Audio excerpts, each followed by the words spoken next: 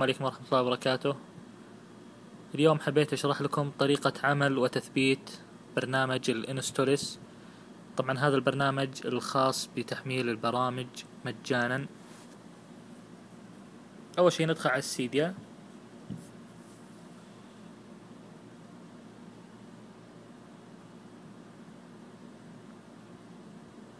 نروح البحث ونكتب اسم البرنامج فوق في البحث انستولس. بعدها راح يظهر لنا نحمل آخر إصدار رقم 5، تضغط عليه، بعدين تضغط فوق على اليمين ويجيك تثبيت، تضغط على تثبيت. طبعا أنا مثبت البرنامج فما راح يظهر لي اللي هو التثبيت. بعدها يظهر لنا البرنامج هنا زي ما انتم شايفين انستولس. ندخل عليه.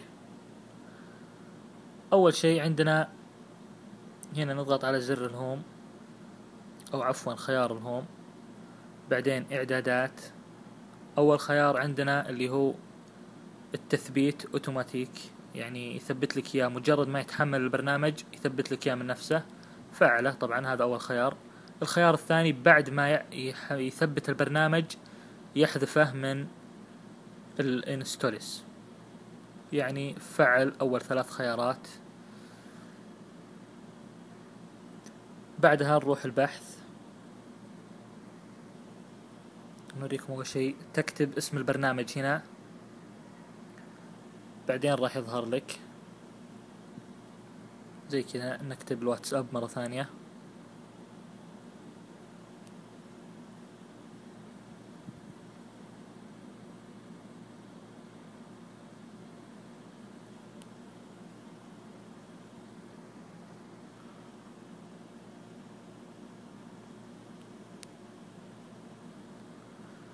طبعا نضغط على داونلود. أول رابط اللي هو من أب ستور، يدخلك على أب ستور نفسه بس بيكون غير مجاني. بعدها هنا عندنا الإصدار زي ما انتم شايفين فوق 2.8.2، هذا اللي هو آخر إصدار.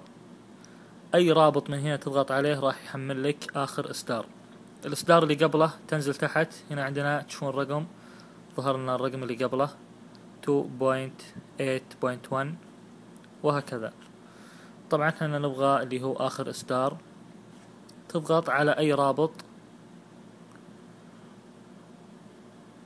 وتكتب الحروف المطلوبة والأرقام،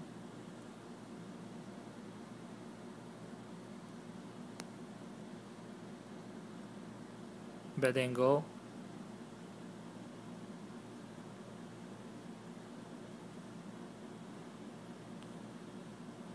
بعدها نضغط على سلو داونلود،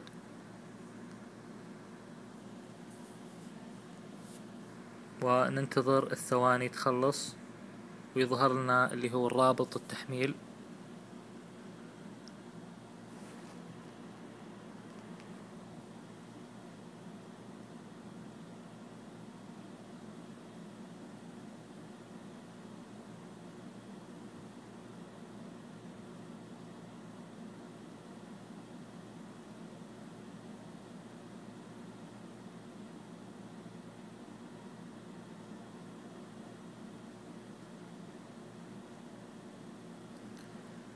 عندنا رابط التحميل هذا زي ما انتم شايفين،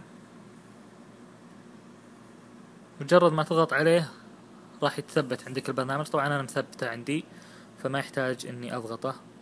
click here to download، بعدها راح يتثبت لك البرنامج. واتمنى اني افدتكم بالشرح. تابعوني على تويتر @ArabsApple. السلام عليكم ورحمة الله وبركاته.